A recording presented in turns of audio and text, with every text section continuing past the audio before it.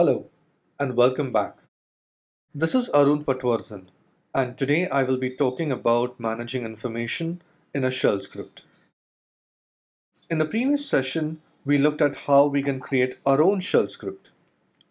We will now take the shell script a little further and look at how we can store and write data from within our script. Here is a look at what we will be covering today. First up, we will explore variables and why we need them. We will then look at creating and using variables. Once we have explored variables, we will take them further by exploring how to capture the output of a command and store it within a variable. We will then look at writing information to files. And finally, we will see how to pass information to our script. This would also be a good time to discuss about placing our scripts in the correct place within the computer. First up, we will look at variables. Variables are containers that can hold information. They allow us to use information in our tasks simply by reusing the variable it is stored in. This results in a leaner, cleaner, and more compact script. The biggest advantage of variables is that if there is a need to change the data being stored in a variable at a later date, then we only have to change the value in the variable. All other statements in the script which use this variable will still simply start using the new data. So, in the future, if there is a need to modify the information, we only have a single point of change to make. This greatly aids in the ease of maintenance of the script. It also makes the script more readable. Be aware that the value of a variable can be changed at a later point of time within the script if the script calls for it. Creating variables is very easy. You simply declare a name and assign it a value using the equal to sign. For example, if we are going to be using the path to the logs folder, then storing it in a variable called path underscore to underscore logs makes sense. We would then follow it up with the equal to sign and follow that up with the path in quotes. To use this variable in a command, we would simply call out the name with the dollar symbol prefixed before it. The dollar symbol is necessary to access the value being held by the variable. While declaring variables, try to use names which explain the purpose of the variable or give more information and details about the content being held by the variable. Let us modify a script we wrote earlier to use variables. When using variables within a script, it's good to identify situations where you're reusing data. For example, the word tools is being used in several places. Similarly, the word reports and help. Therefore, they make good candidates to be stored in a variable and reused elsewhere. Let us go and do just that. We'll declare a variable called tools folder and store the value tools in it. At every occurrence of the word tools, we'll replace it with the variable name with the dollar sign prefixed before. And we'll do the same for the reports and the help.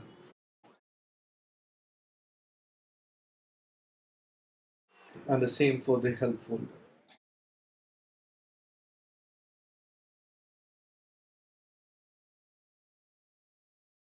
We could also do this for the hidden files that we are creating. So let us declare some variables for that. Within it, we will use our other variables and reuse our variables in place of the hard-coded file names. Don't forget to put the dollar sign before your variable to use the value inside it. And there you go. That's how you could use variables.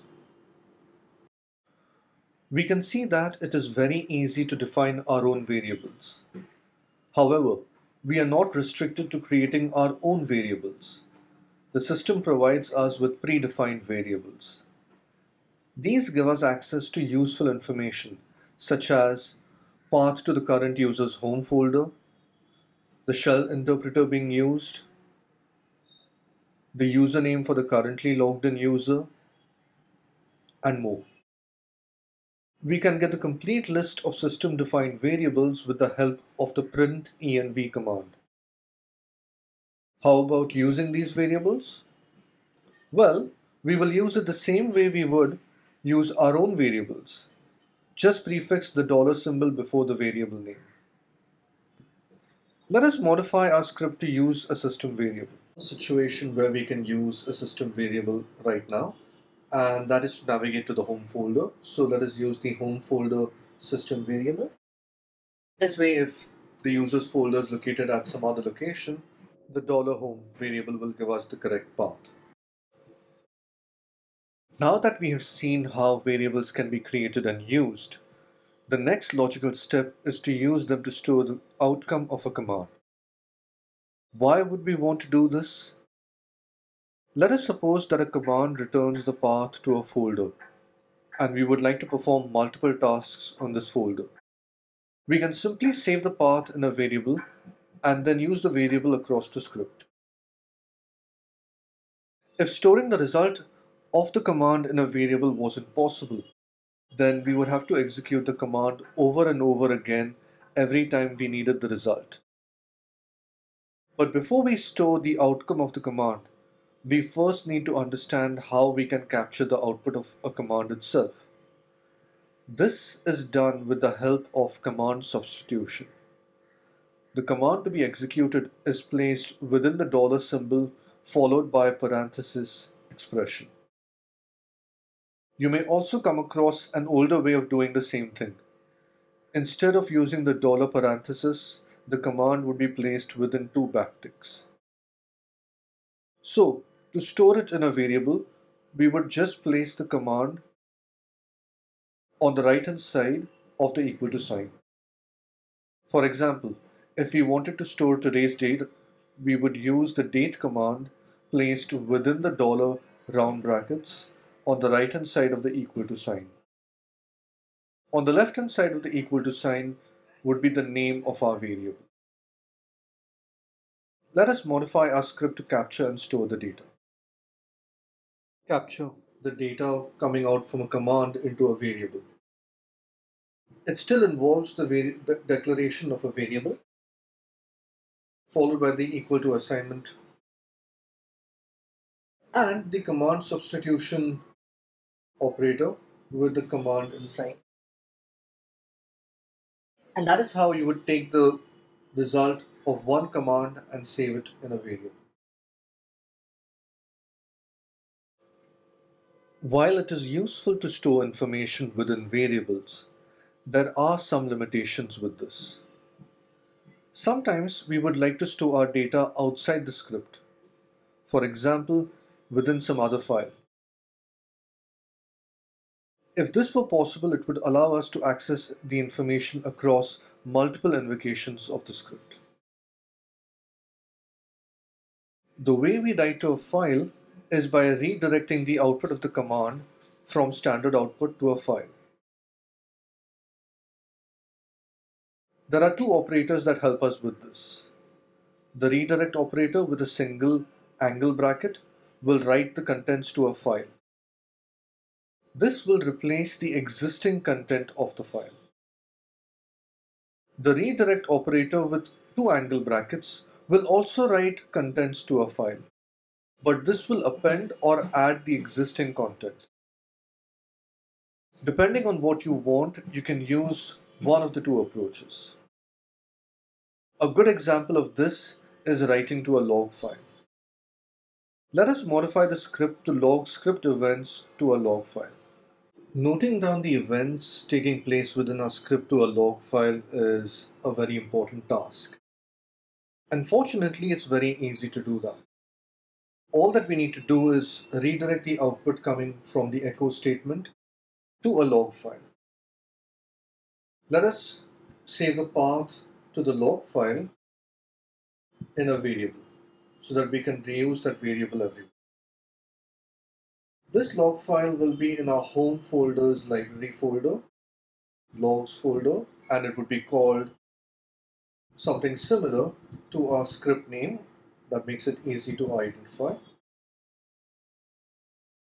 ending with the extension log. And then we would simply redirect our output to this log file. This would ensure that all these items are being written to the log. The first echo statement and the last echo statement we leave as is so that the user who's running our script gets a feedback that the script started and ended. But we could have another echo statement out here just to indicate that we are starting and redirect that to the log.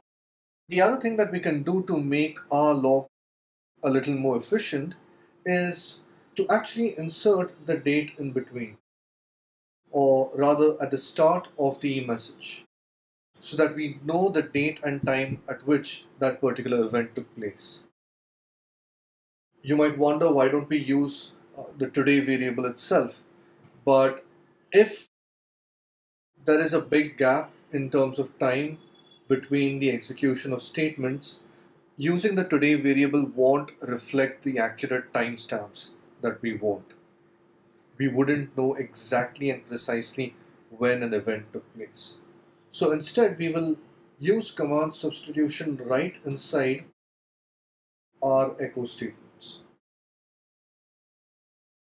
And this will give a more accurate piece of information in terms of the precise date and time that that particular event took place.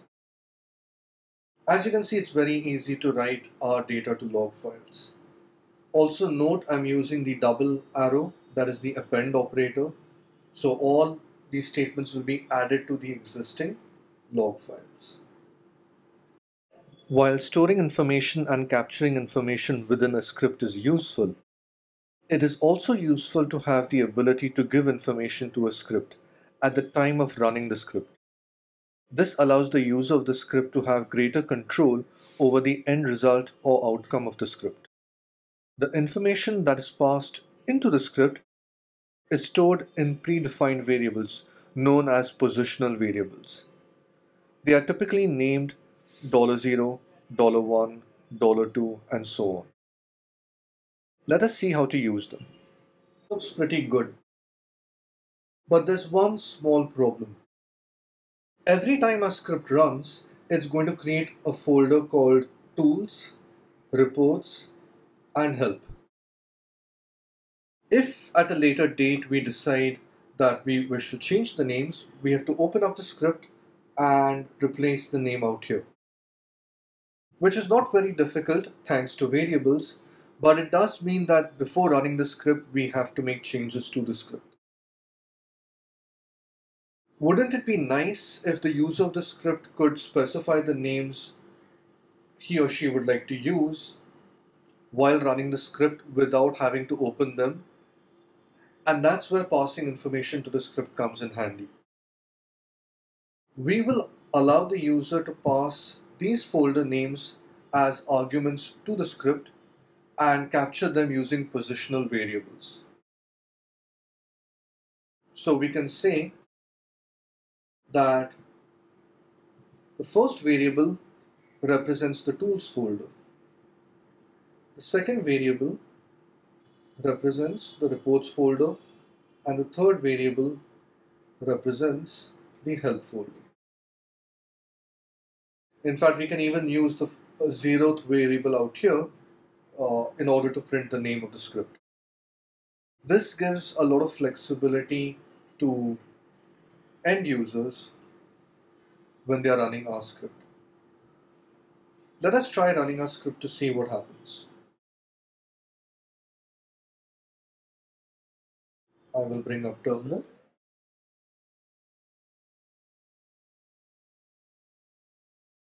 I will just double check the permissions on our script, make sure terminal has access. And now when I run our script, I can give different names. I could say apps instead of tools, status files instead of reports, and support instead of help. There you go. It's giving me the name of the script out here in the echo command. I can see my folders out here.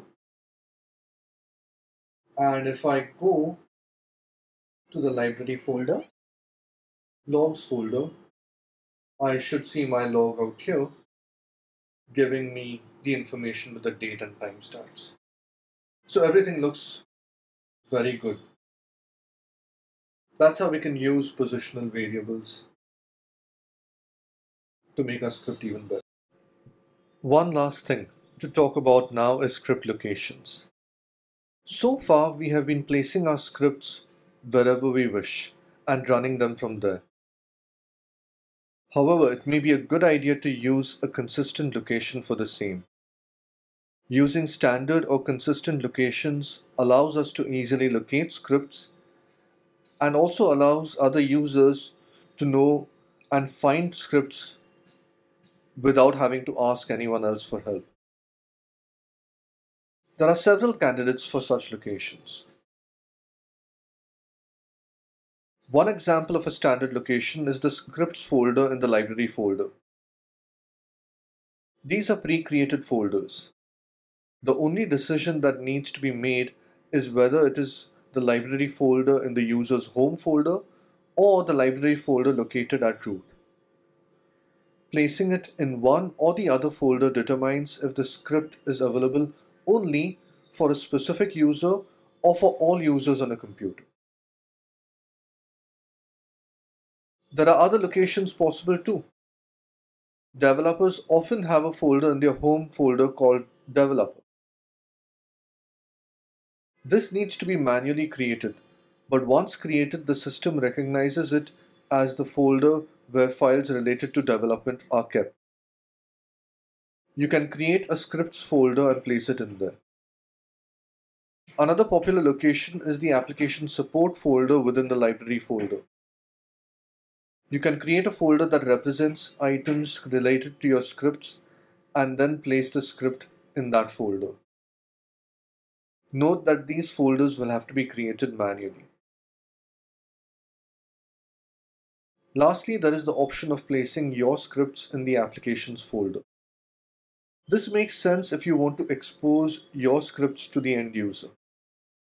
Maybe these are scripts that the end user runs. Like the developer folder, the applications folder in the home folder needs to be created. But once created, the system recognizes what it is intended for and gives it special privileges. The scripts folder within it will have to be created manually. To summarize, the ability to store data within a script, pass data to a script, or store data on an external file from within a script has several advantages. This makes the script more powerful and compact at the same time. It also makes the script less susceptible to errors and mistakes. Thank you.